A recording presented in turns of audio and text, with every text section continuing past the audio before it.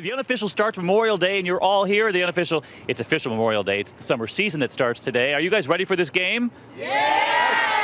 All right, Dr. Richard Besser, as you can see, is here. Not only are we unofficially starting the summer season, but Sunburn season as well. So Dr. Besser, of course, out with that new book, Tell Me the Truth, Doctor. And if you don't have it, you want to get it. And so we like to play a game called Tell Me the Truth, Dr. B. And we're all ready here in the audience. They're going to try to answer these questions. The first up this morning is something that everybody always asks, and it's about the cost. And cue the music. There's the music to the game. Love that. Is it worth the price you pay?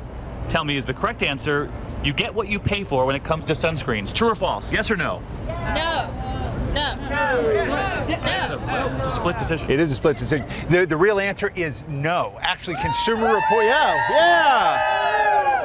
Consumer Reports did a study, and they actually found that the Target Up and Up brand and the Walmart Equate brand were the best, and those were the cheapest. Let me ask you about the sunscreen, the SPF lower than 15.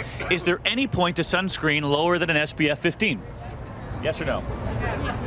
Yes. See, again, half and half, but he was emphatic. He said no in the back here. And he's absolutely correct. You know, anything below 15, yes.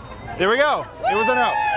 Anything below 15 has to have a warning label now to say it does not protect you from cancer, and that's a change. Anything above 50 doesn't provide additional protection, so between 15 and 50 is the way to go. All right, a couple more questions to go. I always wonder about this. Is there any truth to a waterproof sunscreen? Can it really be waterproof, yes or no? No. Yes. No. All right, it's half and half. They say yes. I see lots of no's, and no is correct.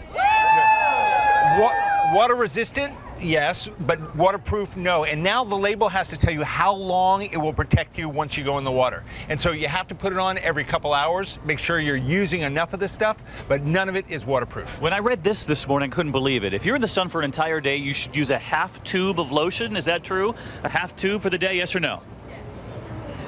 They're saying yes. The answer is yes. It used to last me the entire summer. You have to use 2 tablespoons an ounce every couple hours, and that's going to be half a tube a day. All right, Tell Me the Truth, Dr. B. And the book is Tell Me the Truth, Doctor. We'll look for that.